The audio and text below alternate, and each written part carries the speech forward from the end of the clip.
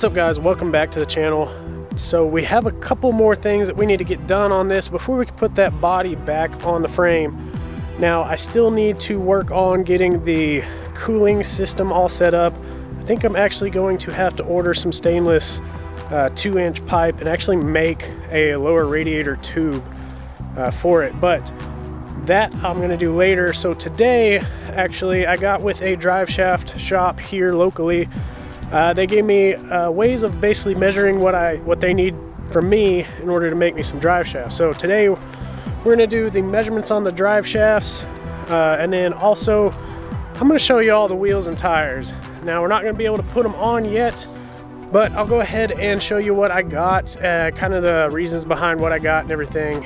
We'll talk through that a little bit. So let's get to it. Not yet, sorry guys.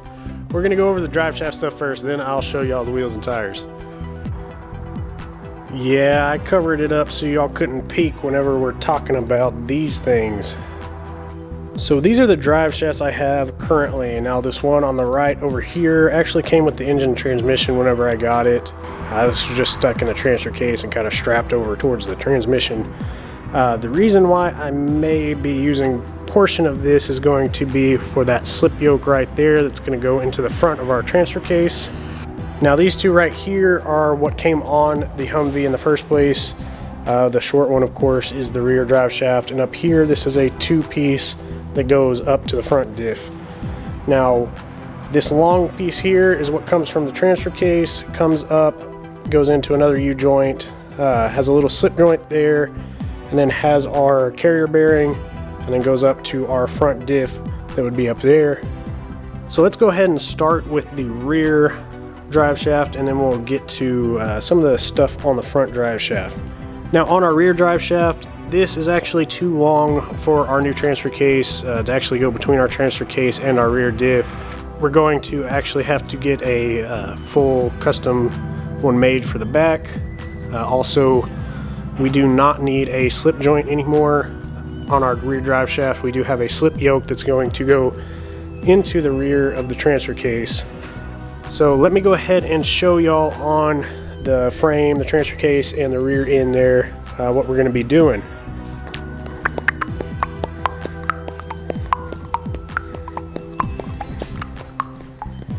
Alright, so now to the rear of our frame here. We will have a slip yoke that goes in here. I did not get a slip yoke whenever I ended up buying the engine transmission transfer case package. So we are going to need a slip yoke for that, but that may be a good thing as well. Now, I bet you can kind of tell from the video here, there is not a whole lot of room between where this drive shaft's going to go and where the gas tank is here. It is concave there where the drive shaft is going to go through there, but bigger drive shaft's going to have a little bit of issues with clearance between there.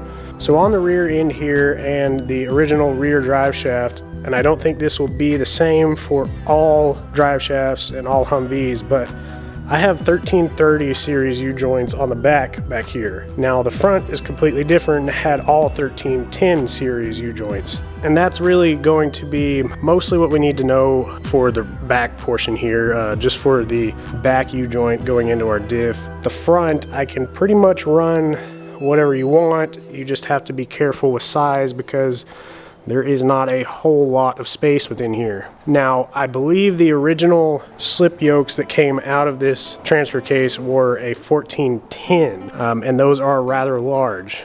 Now, the weak spot is probably going to be the U-joints in this. However, there is sometimes where you just cannot get all of the strength that you're gonna want on this. Now, why did GM use 1310 U-joints on the front and 1330 in the back whenever this is supposed to be a, you know, hardcore off-road type thing that they're using out everywhere and you don't want things to break? Now, I don't think there will be quite as much issues with this, being that our rear diff is a solid mount, our front diff is a solid mount, everything's solid mount, and we have our independent control arms on the side. Also, inside our wheel well there, we do have the hubs, and that is a 2-to-1 reduction. So in doing so, I'm not sure, and I could be completely wrong on this, but that reduction in the wheels may actually help out up here in front with how much torque is going to be applied you know, directly to our U-joints there, compared to how much force is going to be needed to move these big tires and everything. Hopefully I'm not completely wrong on that, and y'all can let me know if you know better in the comments. So the plan is going to be to use a 1330 in the back here, just so I don't need to replace anything back here. Also, limited space, you don't want to go too big. Now, a 1330 is actually the same size cap diameter as a 1310, and a 1350 is the same basically cross section from cap to cap, but it has bigger caps on a 1350 than the 1330.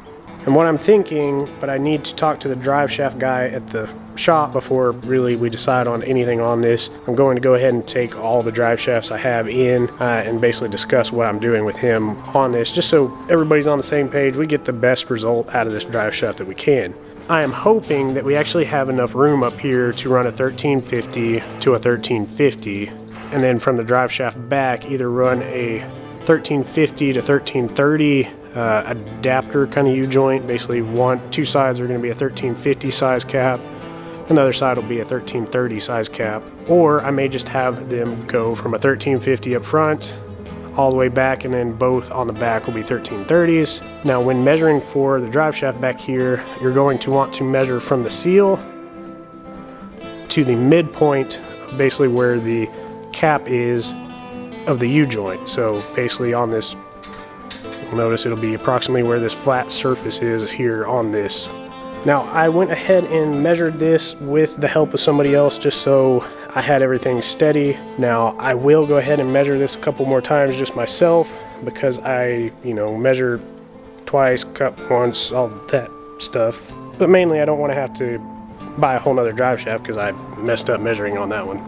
So I also went ahead and measured from the seal here to basically where this fuel tank kind of bulges back out. Hopefully we'll be able to get the U-joint up here ahead of this little bulge out in the fuel tank there, and that'll help us with some clearance as well, because the shaft itself won't be as wide as that U-joint section will.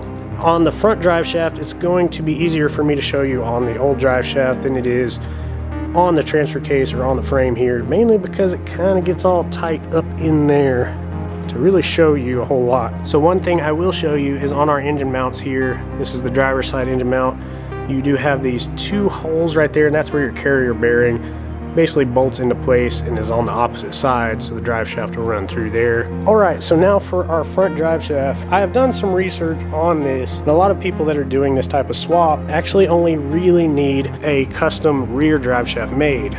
The front seems to be like it's actually the correct length, but my transfer case has a slip yoke into the front. Usually whenever you do drive shafts, you either want a slip yoke or a slip joint in it, and you don't usually want both.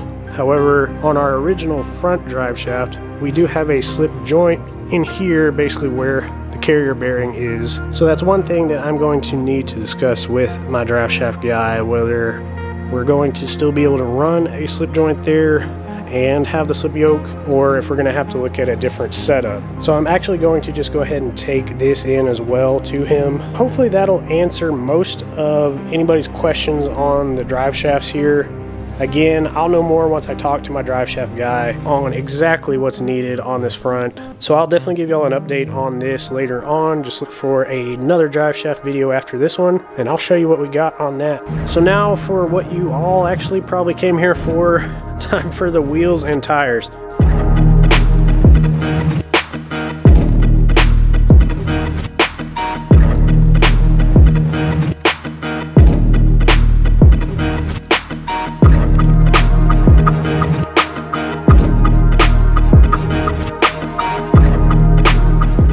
So we have Milestar Patagonia MT tires. These are 40 by 13.5 R17s, and they are wrapped around Method MR105s. Those are 17 by 8.5. Now our Method wheels here do actually have some positive offset, so they're actually kind of seated out, sucks the wheel and tire in a little bit. So I know the original Humvee wheels have a large backspacing offset, positive offset on them.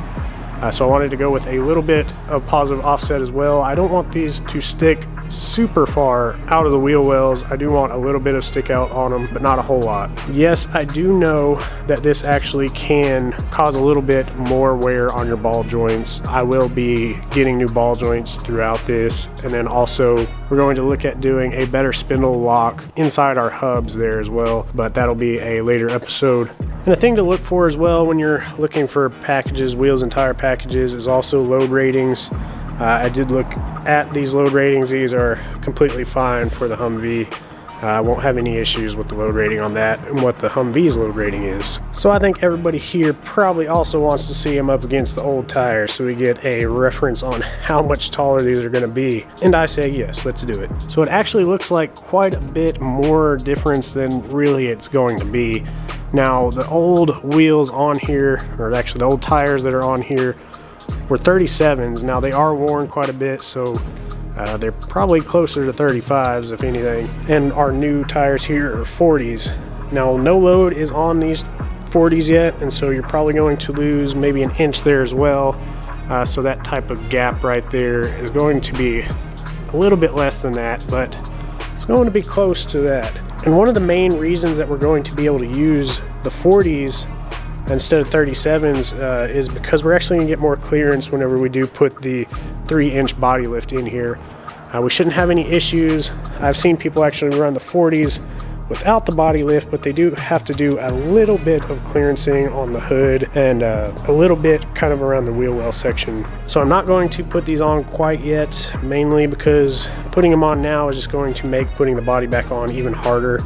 We don't want that. It's already going to be hard enough. Also, I would like to actually keep the old wheels and tires on until I'm done painting the outside of the Humvee. That way, if any paint actually does drift over, I don't want it to get on the new wheels and tires. I actually was even thinking about possibly painting the beadlock section here with the same color that we're going to be putting on the Humvee. So I don't know, y'all let me know on that. Might do it. I may just leave them all blacked out like this, kind of like that blackout look with the kind of grade 8 hardware there. I'll definitely let y'all know once I get these on here and get everything rolling, how everything's working together. But that is going to be, I wouldn't say a lot further down the road, but that's going to be further down the road for sure. So y'all let me know what you think. I am excited about getting these things on there, but I actually have to kind of curb that excitement for a little while until I get further along on this build, mainly so I just don't mess them up before I actually get to really use them. I will be putting out another episode later on, further whenever we get some answers on the drive shafts here and everything. I'll get another episode out and let y'all know what we're doing on that. Thanks for watching, guys. I hope y'all enjoyed this episode. If you did, please go ahead and hit that like button, subscribe, share, leave me a comment, and I'll see y'all next time. Wind's cold.